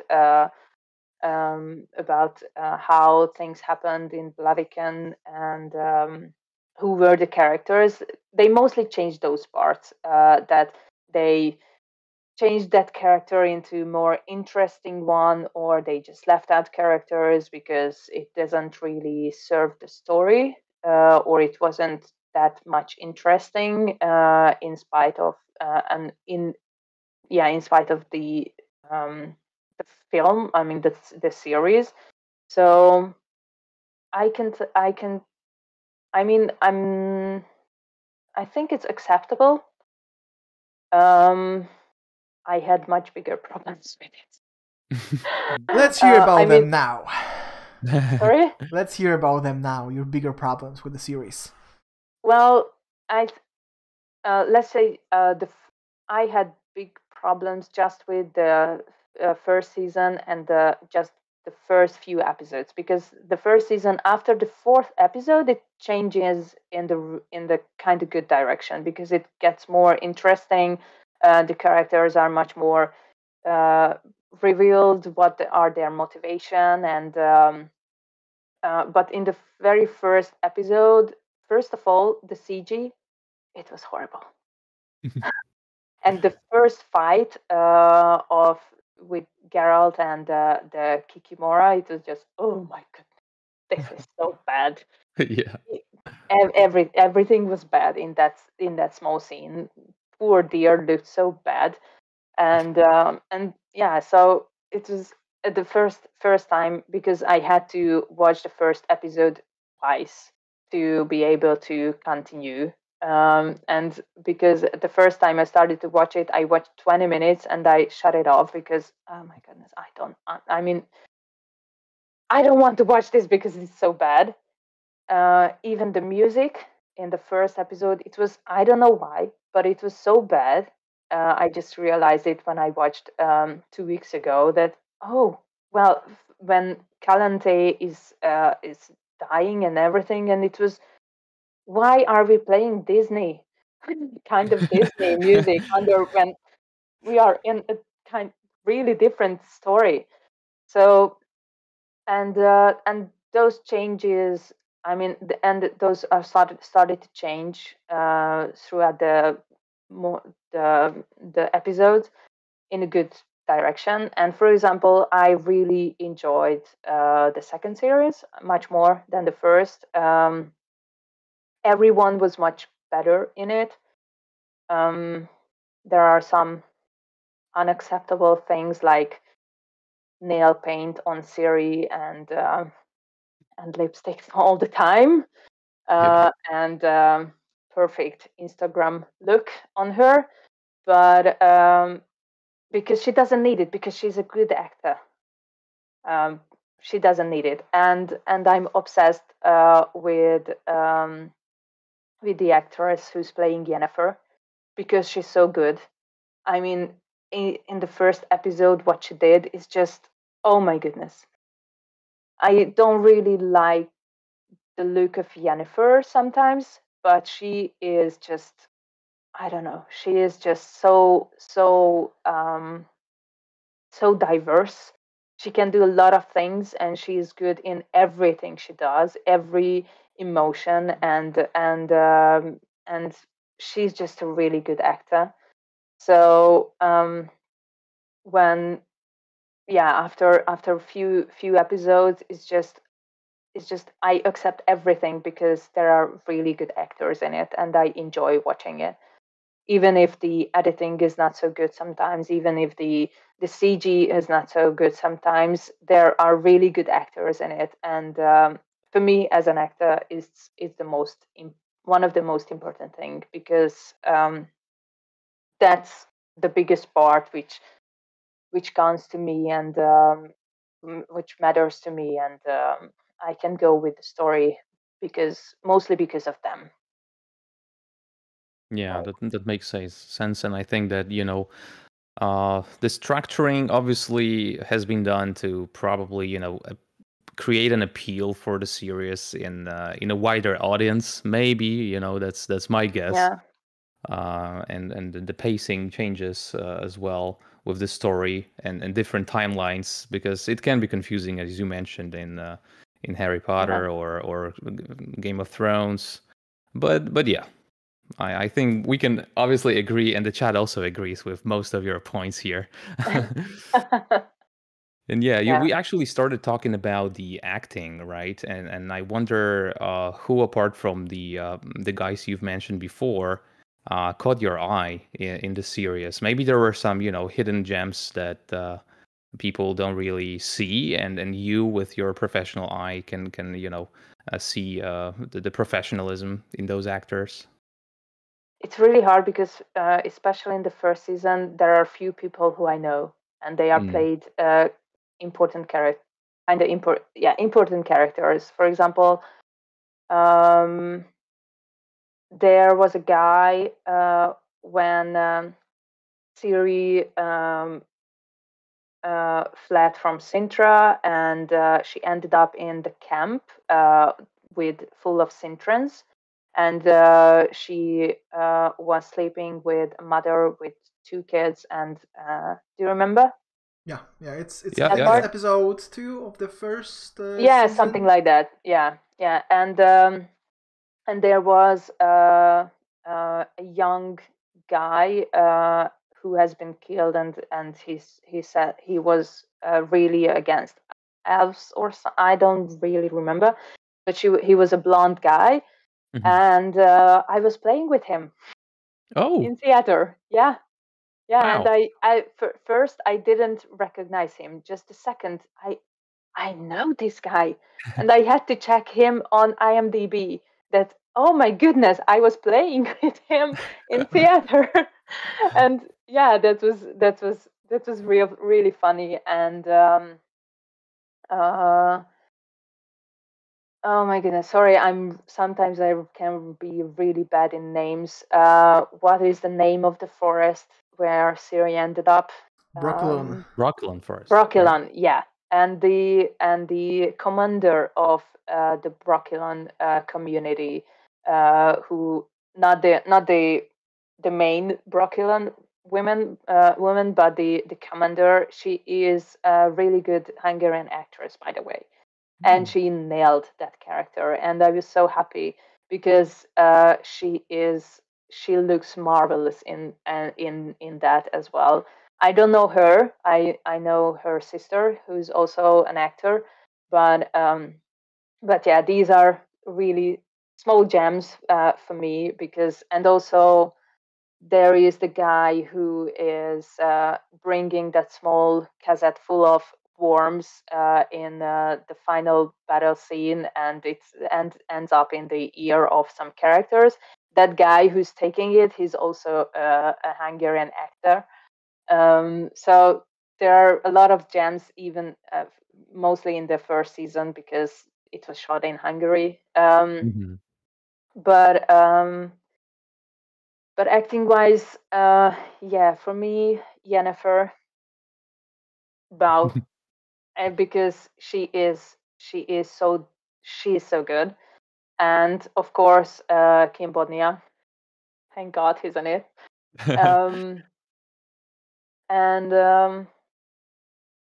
yeah, I think those two actors who are. And first, I didn't really like Henry Cavill, but because I have a different picture of Geralt in my head, because I had great actors with me playing in motion capture Geralt, because that stunt guy, he's a really good actor as well. And but yeah, but after the second season, I can tell that he's doing a really nice job with Geralt. And because in the meantime, I started to play the game, and I was able to compare Henry Cavill to the Geralt in the game, and yeah, it's a good match. I can tell it, and or I can accept it, because he is doing a nice job with it, and knowing that he plays the game or played the game and he knows a lot about it is just reassuring that he's doing a great job. Yeah, I can see that a lot of people are probably maybe not enjoy. I mean, they enjoy the acting as well, but they like his devotion, right? And they like him implementing a lot of stuff from the games Yeah. and from the other sources. My visualization of Geralt was different as well. Yeah. I prefer to see him as a more skinny guy, not Yes. a mountain, right? Like Yes. Pavel, but Definitely. yeah, like an agile person, right? Not a strong warrior of sorts. But Yeah. Yeah, it was my very first problem as well, because he has so big muscles that he cannot even move yeah. sometimes, which is really funny, because Geralt is much more agile. If you watch any of the video game trailers, or even in the game, he's much more flexible and quicker and everything. But it kind of works, because probably he's doing himself a lot of stunt as well, and yeah, he's just it works, not maybe not all the time, but most of the time. Yeah, this might be a hot take, but I actually prefer Żebrowski, who played in the Polish Hexe series, as Geralt over Henry Cavill. I need to watch it. You need to watch it. Yes, it's not as bad as people think, especially if you compare it with Netflix. It has its good points. Music is excellent in that show. That much I can tell you. It's very close to the music in The Witcher 3. Cool. And it's actually funny, because Netflix originally offered that actor, the opportunity to participate in the casting. They said, we know you played Geralt in the Polish series. Would you like to send us, a tape of you doing Geralt things? And the actor admitted that he thought about that, but then he forgot about it, because he's, too old to jump around and swing a sword. Yeah. Because I think he's in his 50s now, or like late 40s, so definitely past the prime Geralt age. Yeah, it's really hard to do a character like that when you are older, and probably he's just not in his best shape anymore, or who knows, maybe he's just not doing that much physical work if he's working in theater or in films, because it's not that easy to stay in shape, and shooting like this, like The Witcher, or even a Marvel movie, it's not so easy. You need to train every day. You have training almost every day with your personal, most of the time with your personal trainer, and you are shooting 10 hours, and after or before you go to the gym, and it's just massive what they need to do. So yeah, it's not that easy, and some people are not, after some years, it's just not, your body not capable to do that, because you can have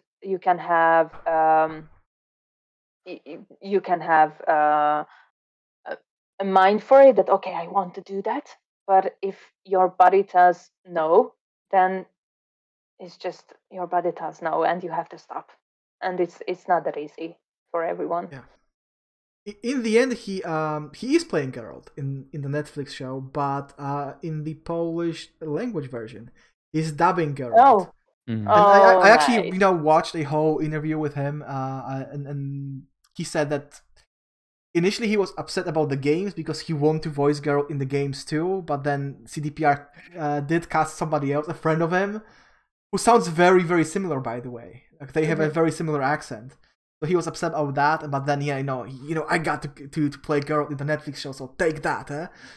Yeah. So there's a little bit of a rivalry between him and the other actor, both known as Geralt in the Polish language version.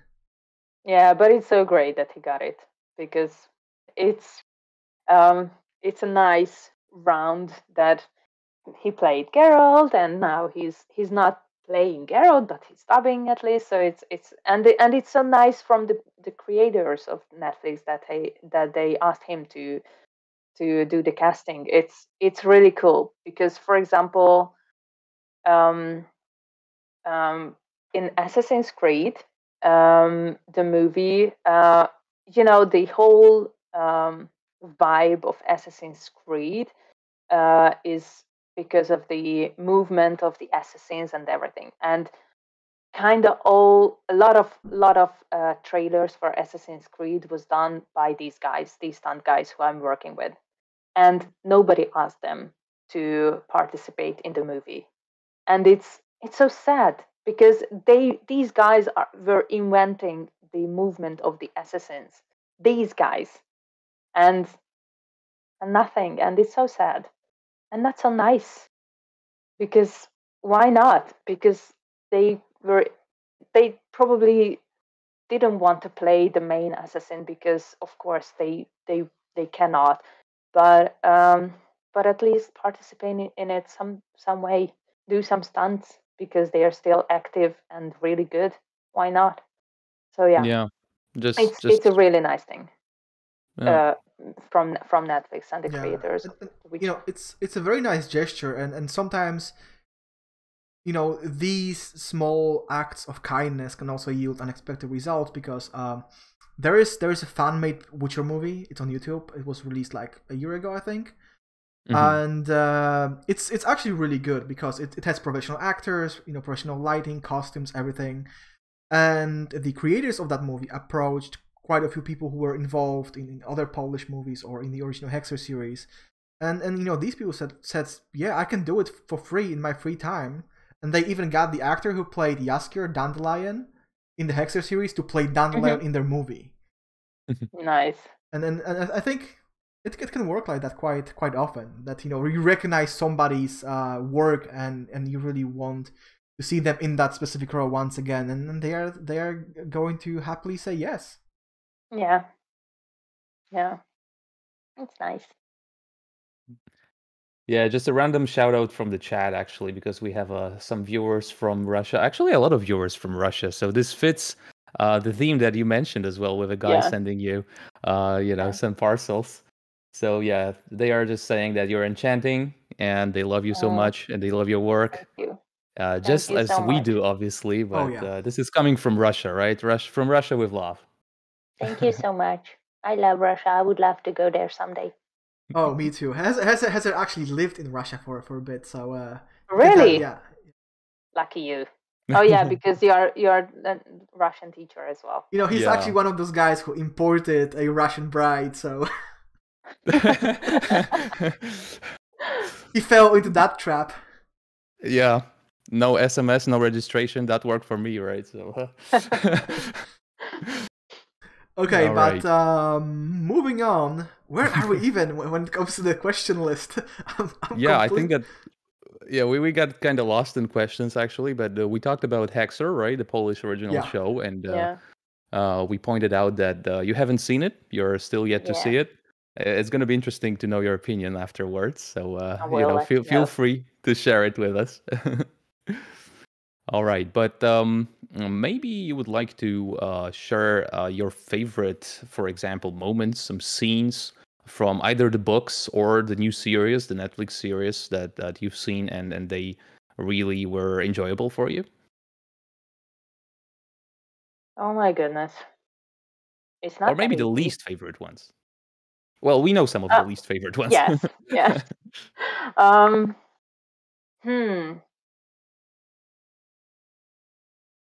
In the book, I mean, not all the books I've read, but I, for example, in the book, the Brocculum part, I really loved it. It was so and in the book it's so much better than in the series, unfortunately, and it seems a little bit much more important in the reading the book, and it's a bit sad that the creators of the series didn't think that. Um, yeah, it was really nice, and let's say, and in the series, I think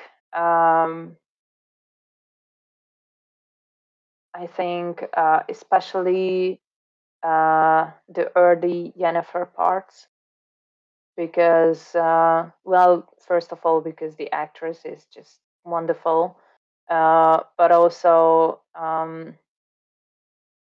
yeah, I wanted to ask this: is this the real? I mean, in the books, is the story of Yennefer the same like in the series, or is there a story, or the story from about Yennefer in the No, books at all? there's no story. There's no background story of Yennefer in the Yeah. books.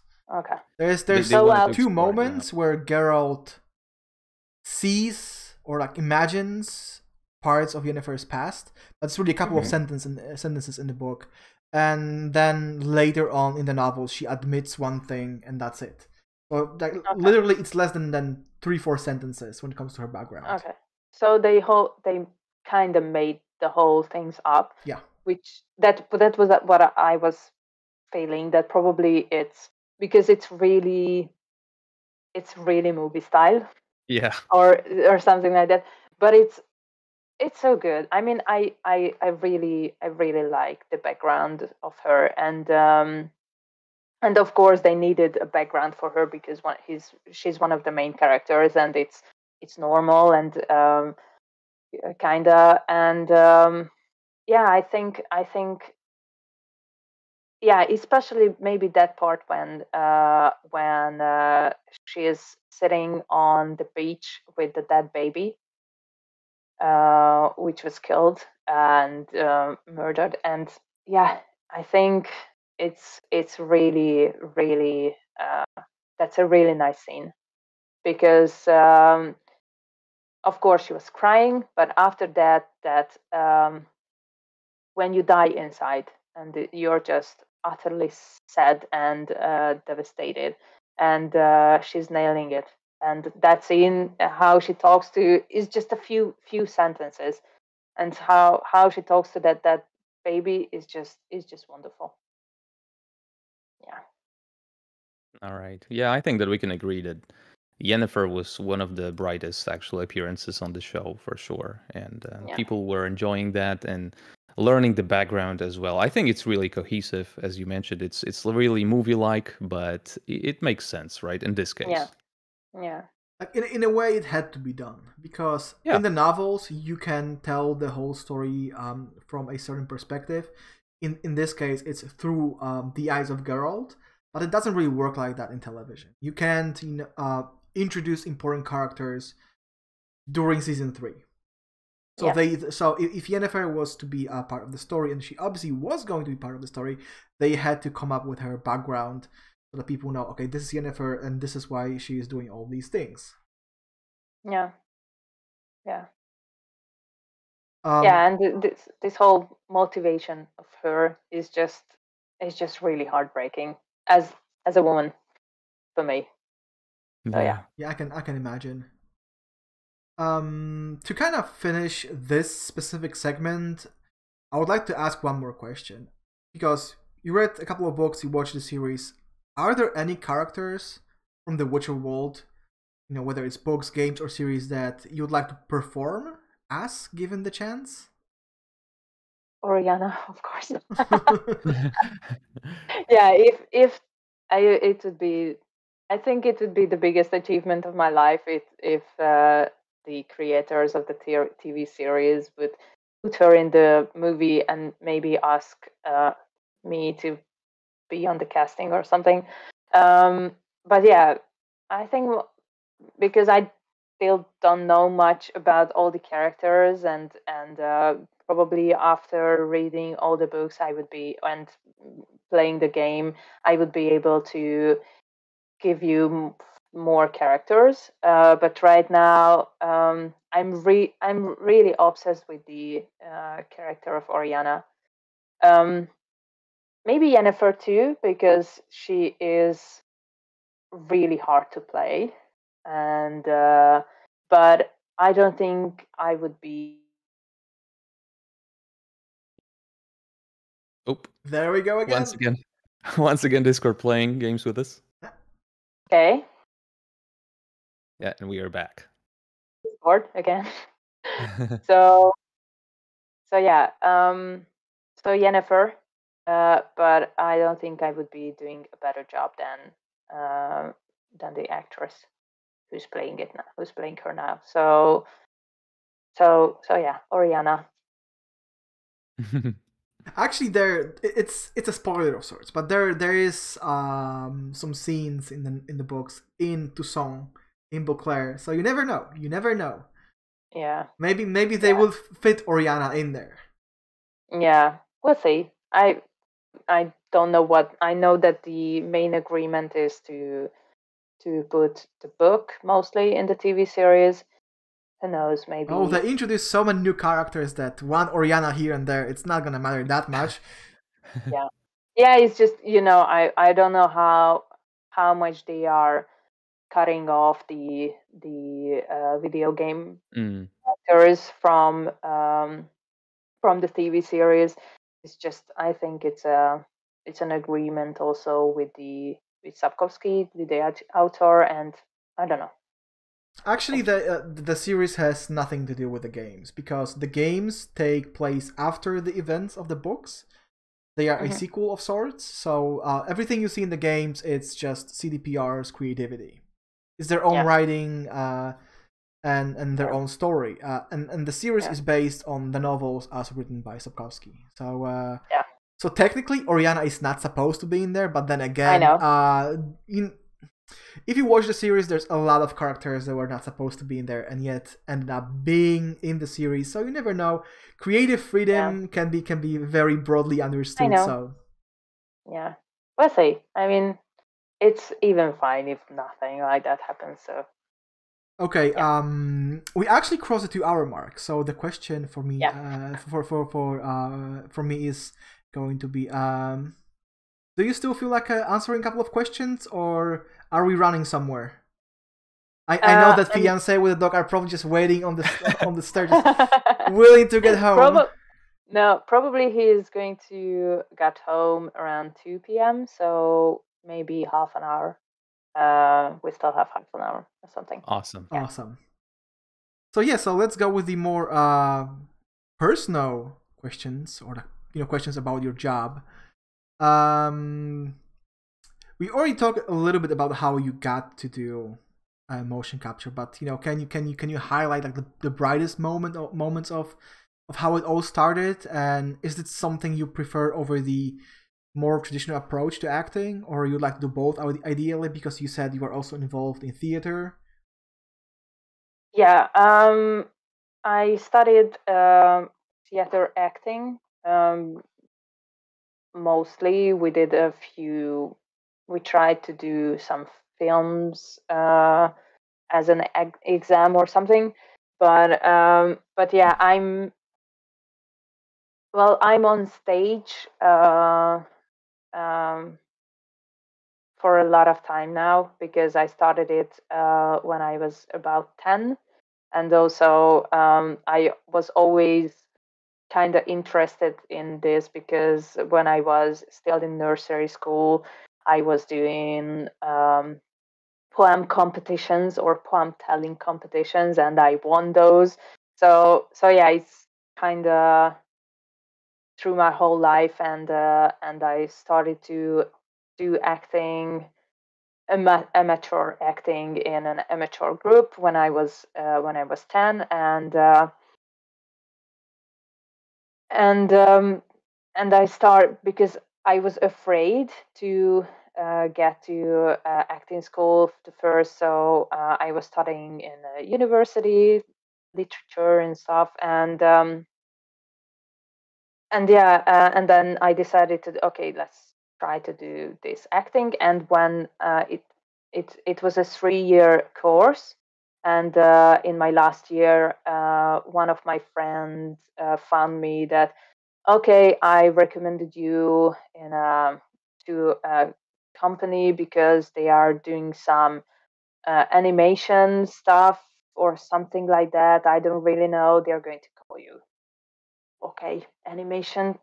what it has to do with the actor. Okay, so they called me in for a casting or something, and it was really nice because we were doing casting for the crew for Puppet Works, and I was sitting in a table, and there was a guy sitting in front of me, and they showed me an animatic, which now I know what an animatic is, but that time I was just seeing slightly animated stuff, and everything was green on it, gray on it, and okay, I don't know what this is. Okay, this is the scene, kind of like they want this. Okay, let's try. And I was just, I got the script, those few lines before the casting, and I had to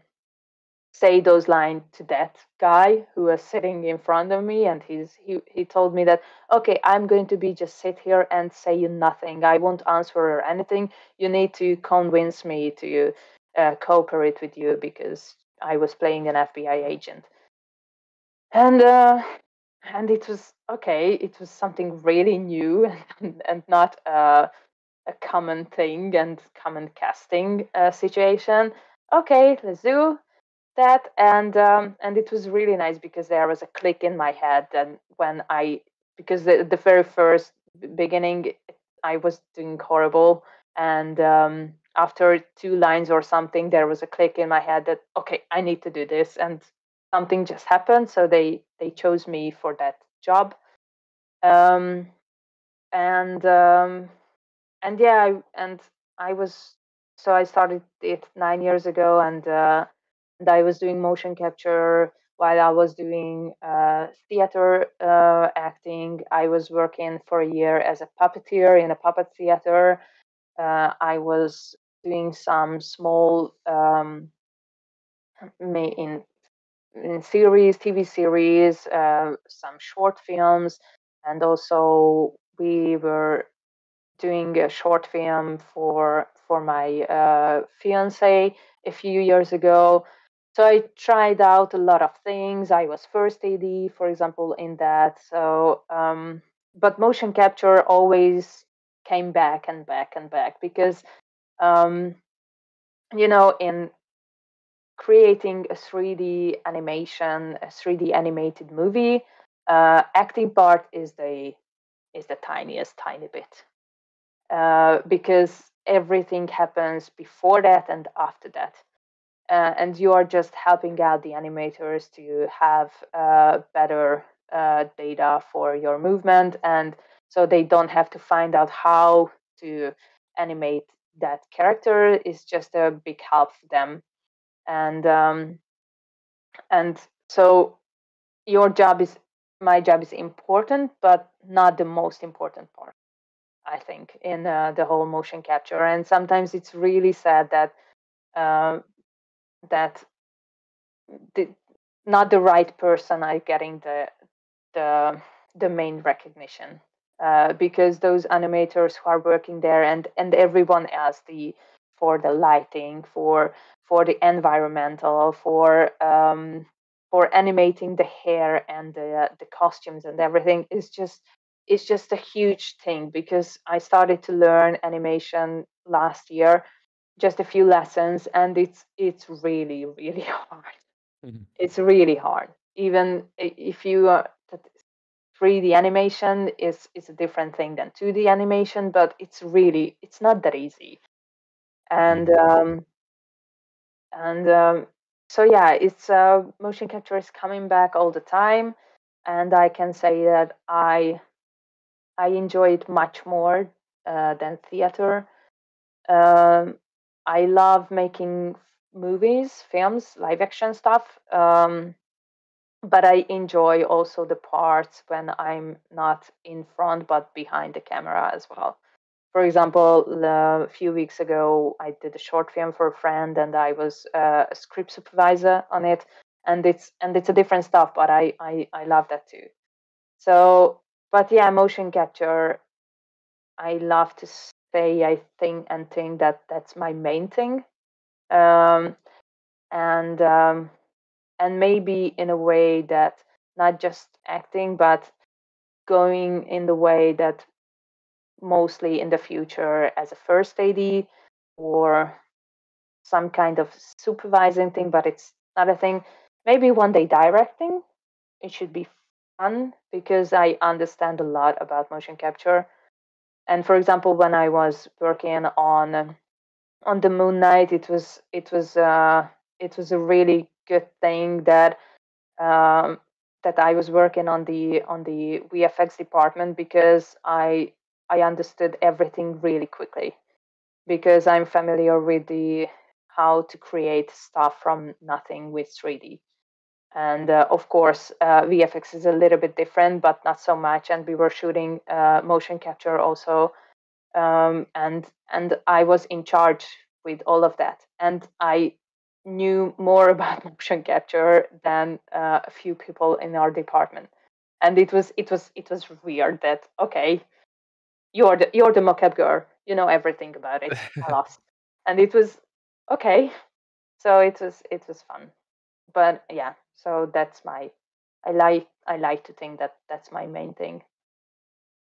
All right. And it's actually answering one of the questions we had in chat about Yeah. you being interested in some other fields of the production, and we can see that you are, and this is great. This is great because what do you think about actors going into that direction? Because there are some actors going into directing, for example, production, and so on. So do you feel that this is something like natural, or does it come individually with a person?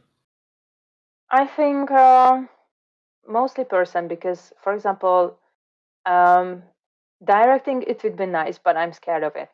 I'm really Mhm. scared of it because it requires a lot of stuff to see and understand.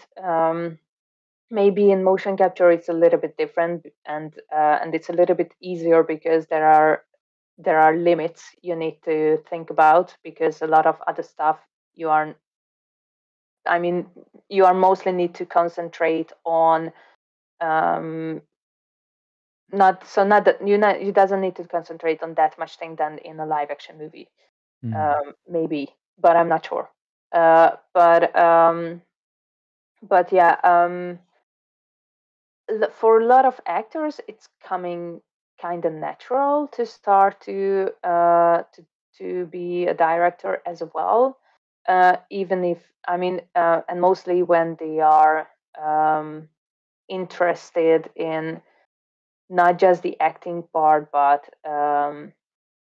in a wider range, Mhm. because acting also has a lot of different aspects, and even in Hungary there are a lot of directors who were actors before, especially in theater. Even there are very very young actors became directors. It's a common thing right now, and they are doing really nice things because they have a lot of energy and a lot of creativity, and sometimes you cannot express it only in acting because if you are not so lucky in that year and you are just having one new play to do, it's not enough, and you need to play again those ones which were already on the plate for a few years. You have left with a lot of creative energy, and you need to put it somewhere. And usually, if they have a chance, they put it in directing. All right. Perfect. I, when it comes to other fields of film production, I have another question, and I hope it's not gonna come across as rude because motion capture, in comparison to more traditional acting, at least in my opinion or my vision of it, has an age limit. At a certain age, you won't be able to perform as well as when you were younger. Is that something you are aware of? Is that something you plan for in the future? Or am I completely wrong here? Um, yeah, we can tell that there is kind of an age limit. Uh, with age, you yeah, but it's also in theater the same. That for example, there are not so much characters to play around 40, and for a woman, there are not much characters with that age in place. And motion capture, yeah, kind of the same, because you're losing flexibility, you're losing muscles. Maybe if you are having kids, it's also different after it going back to do some really heavy physical stuff. It's not that easy. Um, for for uh, for men, it's a little bit easier because that range can go a little bit further than maybe for women, but it also depends on you as well, because I was working with actors who did motion capture, and they were around 50, and they were just cast on that kind of character, and that's it. So it doesn't really matter if and I have a good friend. She's a great actor, and she's around 60, and she really loves to would love to do motion capture, because she's still a physical actor as well, because she was a dancer before, and she did acrobatic when she was younger, and to this day she's dancing and stretching and moving a lot. So she, of course, they won't cast her, for example, a 20-year-old character or something, but it's not impossible to do a 20-year-old character as a 30 plus or 40 plus actor. I also did child characters a lot. All right. Children characters. It definitely answers my question. As I said, I probably came across as a little bit ignorant in that matter, but I happily stand corrected. Yeah. Okay, All we right, have so- less than 15 minutes, so I guess one more question and then the shameless plug, which is another segment. I guess it makes sense because we actually answered most of the chat questions as well, because I was trying to squeeze them here and there. So yeah. So which one are we gonna? I definitely want to ask the last question that we have on the list, but out of pure curiosity, I'm going to ask: have you watched Arcane? Oh yes, I did. I loved it. It's fantastic. What they did, how it looks, animation, everything is just really cool. And how do you feel about there not actually being any motion capture? Because I watched a couple of interviews with guys from the company that produced the show, and they said everything is just 3D models. We didn't do any motion capture whatsoever. There's no real actors behind any of it. I don't mind it, because these are much more cartoony characters than an actor would play. So you, as an a real person, you cannot play. It's really hard. You can play, of course, cartoony characters, but after the animators have to do a lot. So fine with me. They did a really great job. I don't care, and just keep doing it, because it's huge, and it's wonderful what they did. Yeah, we are on the same opinion. Absolutely love Yeah. the show. Yeah, they nailed it with every part, every character is, and how it looks. Oh my goodness, it's amazing. I started to learn drawing a year ago, and it's just wonderful what they did there. So wow to you guys all there who were participating in it, because you did a great job. All right, so now we can move to the actual last question, Hesser. I'm gonna hand it over to you. Yeah, I finally, because my curiosity has been killing me since the very beginning. So I want to know more about your future plans. Tell us about that one. Well, I would love to settle down in mostly in gaming industry, and settle down in a company who can use all my talents as maybe a coordinator, or maybe a first AD in motion capture. That would be the biggest achievement, to be a full-time first AD for motion capture in a studio. So Probably not here in Hungary because there are limits here, but I don't know, maybe Berlin or maybe Sweden. But Alright. the right now my greatest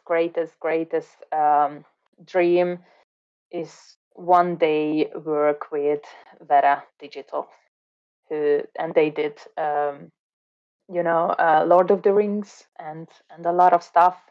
So yeah, moving to New Zealand and work. Oh That man. would be awesome. Yeah. I need to learn a lot for that, but I'm open for that. So yeah, kind of Perfect. that's Perfect. All right. Well, Thanks. And now it's time for shameless plug. And before you think it's something weird, it's actually a short segment where you can promote your own person and your own content. So if our audience wishes to find you online, where can they do so? Well, I have an Instagram profile, which is I'm much more active on Instagram than on Twitter. You can find me on Instagram on Zsuzsanna.Rácz, which is kind of my name. Maybe Hesser can put it on on sure the. thing, already on that. Thank you, and I'm kind of active on that, and you can find a lot of stuff of my past works or what I did, and I'm also on Twitter, Alphabet Green, because I'm a huge Wicked fan as well. so yeah, Alphabet Green on Twitter. I usually post a lot of things in Hungarian as well. So sorry about that because there's kind of big Hungarian community there and friends and everything. But I try to the main things I try to share, of course, in English there as well. So yeah, those are the most achievable places to find me. All right. Perfect. Juji, thanks for being here with us. I really, really appreciate it. That was Thank It's you been great. so great talking much. to you. And now, Camille, it's your time to shine. Well, I decided to skip my shameless plug today, and I'm just gonna put more stress on following Susie's work, and I'm gonna post all of that in chat right now. And whoever is gonna listen us on Spotify or any other platform, you can find all the links on our channel as well on Twitter, and you will be able to find the links on YouTube as well. So please do that. Go dig for it and follow Susie. Absolutely. Follow Sushi wherever you can. I'm only going to add for myself that, once again, this episode is going to be uploaded on YouTube, Spotify, and other platforms either tonight or tomorrow. You can also follow us on Twitter where we share all the other links. If you want to get access to these links right now, you can just type !podcast. That should work, I think. And with that being said, guys, thank you once again for the podcast. Thank you for the episode. It's been a pleasure. And obviously, chat, thanks for staying with us and asking all the amazing questions. We'll see you guys later. Follow these guys on Twitter and everywhere. Follow these guys because they are great. Thank you so much. Thank you. Thank you.